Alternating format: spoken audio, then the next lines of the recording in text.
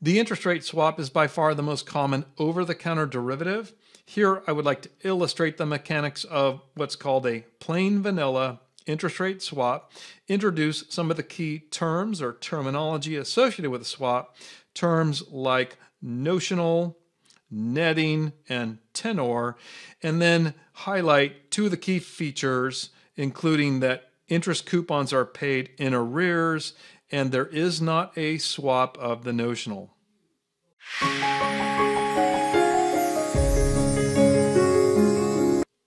My example here follows John Hull's example in his chapter 7, where we illustrate a plain vanilla interest rate swap. We call it plain vanilla to distinguish among all of the other variations of the swap, and there are many variations.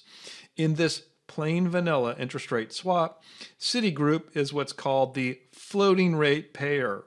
So Citigroup has agreed to pay a floating rate, and it's going to reference here, still the most common, which is LIBOR, London Interbank Offered Rate. That is an unsecured borrowing rate between banks generally rated AA. LIBOR itself runs from 1 day to 1 year, although very common for the plain vanilla interest rate swap is to swap payments every 6 months and therefore reference a 6-month LIBOR. So LIBOR did experience a scandal in 2012, so we're in the long wake of some controversy over LIBOR and perhaps its eventual replacement, but still very popular in this plain vanilla interest rate swap. Apple is the counterparty, who we could call the fixed rate payer because they are agreeing to pay a fixed rate, so it won't change over the term of the swap, and in this case it's going to be 3%. So very simple illustration of the swap. Two things that I'm not illustrating specifically are that the swap will have a term, and we're going to illustrate a 3-year term for the swap. That's the length of the contract during which they will swap these interest rate payments. This could also be called the life, and it could also be called the tenor if we want to be real fancy. The other thing that I haven't shown is the notional. So what is the notional amount that is referenced by these interest rate payments? After all, we have to know 3% of what? And this notional can also be called the notional principal, although I prefer just notional. So before showing you the numbers, let's just address one of the motivations illustrated by Hull. And this motivation is called transforming the liability or transformation of the liability. So here we have the same arrangement. Citigroup is the floating rate payer. Apple is the counterparty who is the fixed rate payer. And Citigroup, now we just imagine that before entering into the swap, we imagine that Citigroup is out in external markets borrowing at a fixed rate of 3.1%. So that's their underlying fixed rate obligation. Then they separately enter into this over-the-counter derivative, this swap, and then we look at their net profile. And that's where these diagrams come in handy, because you can just visualize this 3% fixed that it's getting from the swap flows almost entirely through to the 3.1%, funds almost all of this except for 10 basis points, so that the two positions combined achieve for Citigroup a net floating rate of LIBOR plus this 10 basis point difference. And that's transforming a liability, because Citigroup had a fixed rate obligation of 3.1%. Now with the swap, they're looking at paying a floating rate of LIBOR plus 10 basis points, transforming the fixed rate obligation into a floating rate. Similarly, we can imagine Apple, if their underlying borrowing in external markets was at a floating LIBOR plus 10 basis points, this swap from their perspective, you can see LIBOR really flows through and funds all of this except for 10 basis points. And Apple's net position is the fixed rate of 3% that it pays in the swap plus this 10 basis points. And similarly, we could say Apple has transformed a floating rate obligation or liability into a net fixed rate. So that's one of the motivations for the swap. The other realistic complication that I would just add is the financial institution or intermediary. So there's the only difference here is now we've inserted an institution.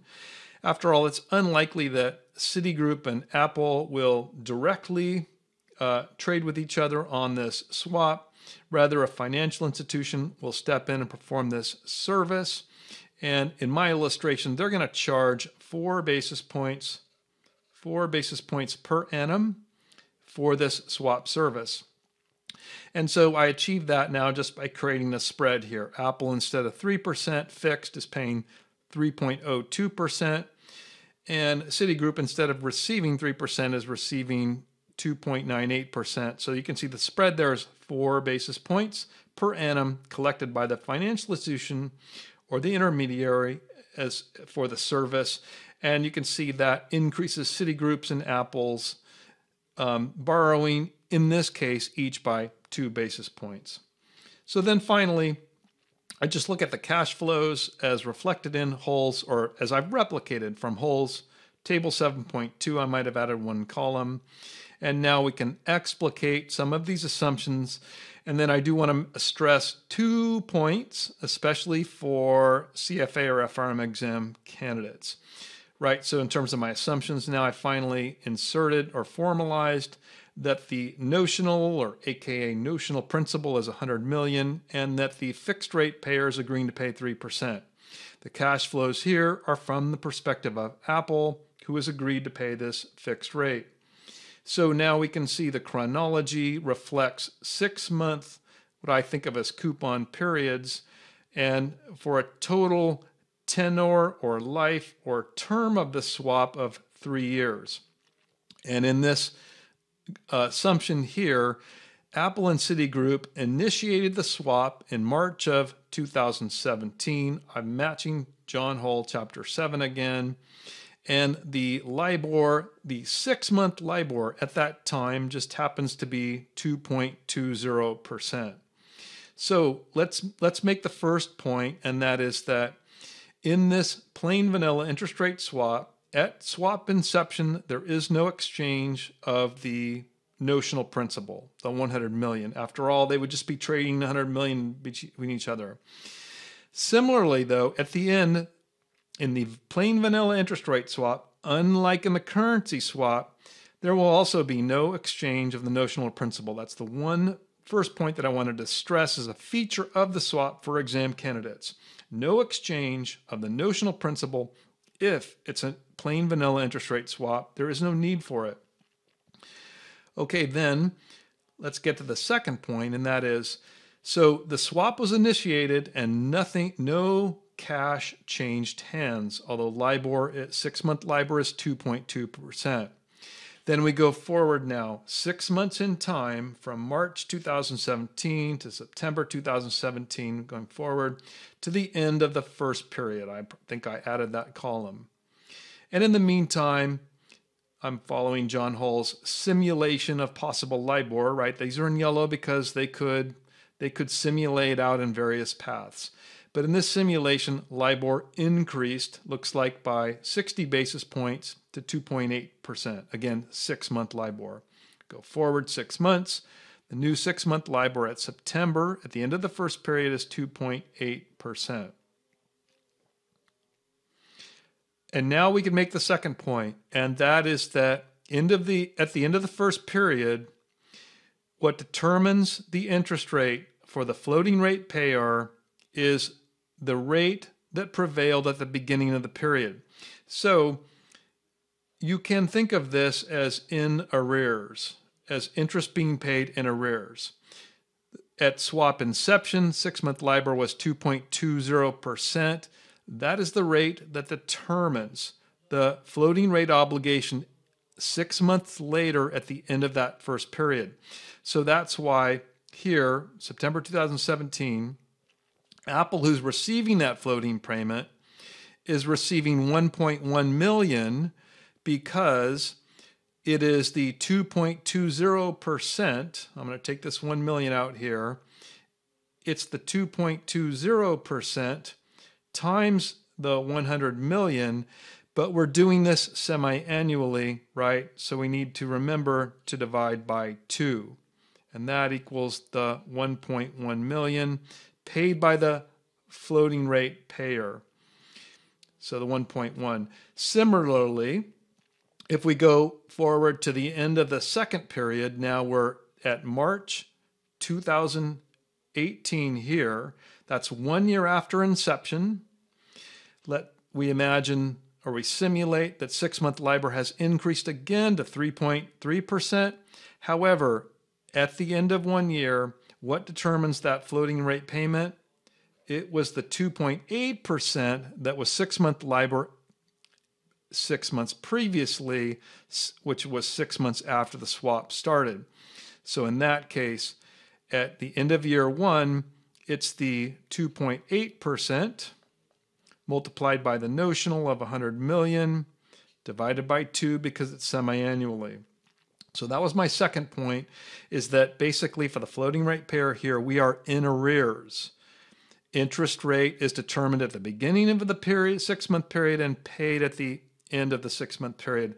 That's why another way to think about that or to reinforce this is to realize that at inception, in this case March 2017, we already know what the swap will be 6 months later, because we know the fixed rate always, in this case, 1.5 million, and we're going to know the floating rate payment 6 months later.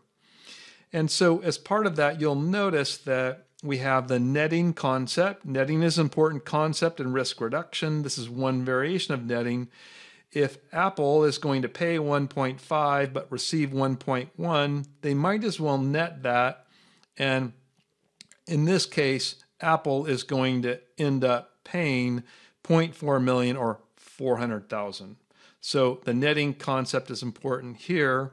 And you can see the netting goes all the way through to the end of the simulation. And again, no exchange of the notional at the end of the swap. So that summarizes the general feature of the interest rate swap. In the next video, we'll look at comparative advantage that associates with the swap. If you found this video helpful, subscribe to the channel and you'll get notified when we make new videos. Thank you.